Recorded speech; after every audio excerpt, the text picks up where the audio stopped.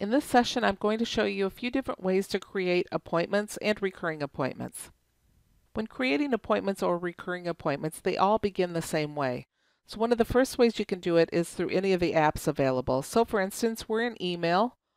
We'll go to the Home tab, New Group, click on the down arrow for New Items, and we'll choose Appointment. This is going to open up the appointment dialog box where we would create our appointment and save it. Another option available is using the shortcut keys, Control, Shift, A. It will also open up the appointment dialog box. And the third way I'm going to show you is through the calendar. So we'll click on the calendar app.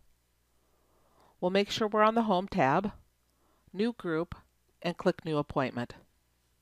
It also takes you into the New Appointment dialog box where we will now create our appointment. So for this example, let's go ahead and create a dental appointment. So in the subject area, we'll put in dentist. Location, we can put in their address. And then we choose the start date and time for the appointment. It'll be tomorrow, and let's say it's at 2 o'clock. So we'll scroll up to 2 o'clock. And the end time, we'll say 3:30.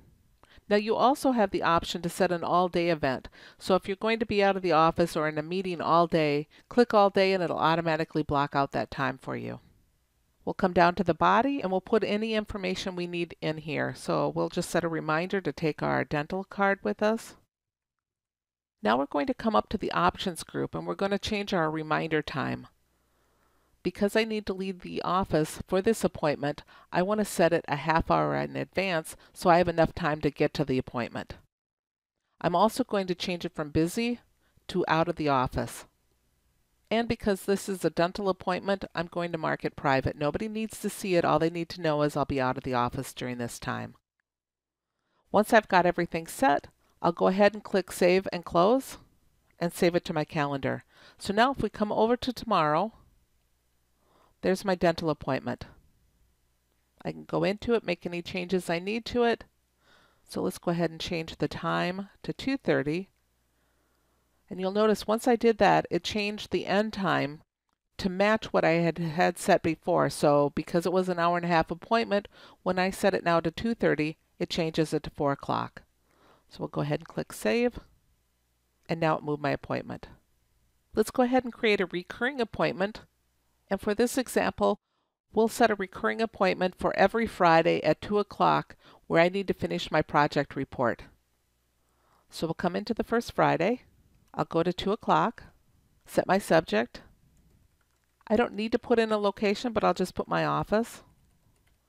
Now I'm not going to set the start time and end time here because it's a recurring appointment. I'm going to come over to the options and click Recurrence. It's going to open up the appointment recurrence dialog box, and here's where I would set all the information. I'll go ahead and set it for an hour. It's going to be weekly every Friday. And then I'm going to come down here where it says range of recurrence, and this is how long I tell it I want it to continue having this appointment. I'm starting it with this Friday. Do I want to have no end date so it'll go on forever? Do I want to tell it how many times it wants to occur? Or do I want to set an end date? I'm going to go ahead and tell it after 5 occurrences I want it to stop. And I'll say OK. I'll click Save and Close.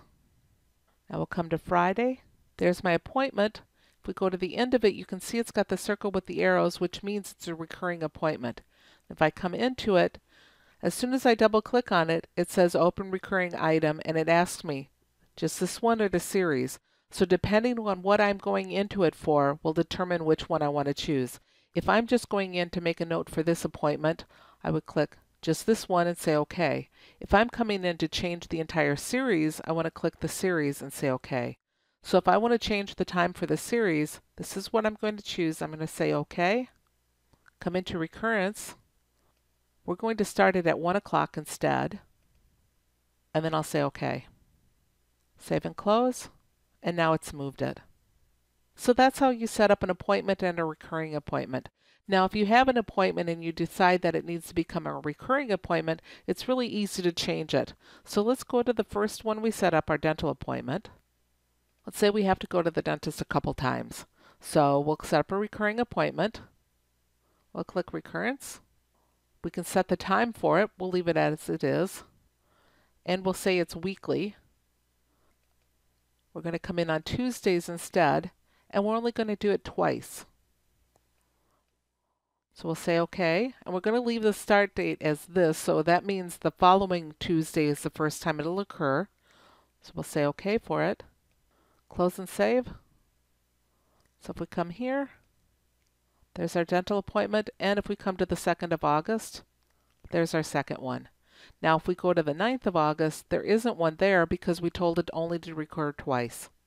Additionally, if we go back to our second one, if we need to cancel the appointment, do a right click, delete, and it'll ask you this occurrence or this series. Now if we're only deleting or we're only canceling this appointment, we'll click delete occurrence and it's gone. If we come back here, we still have it.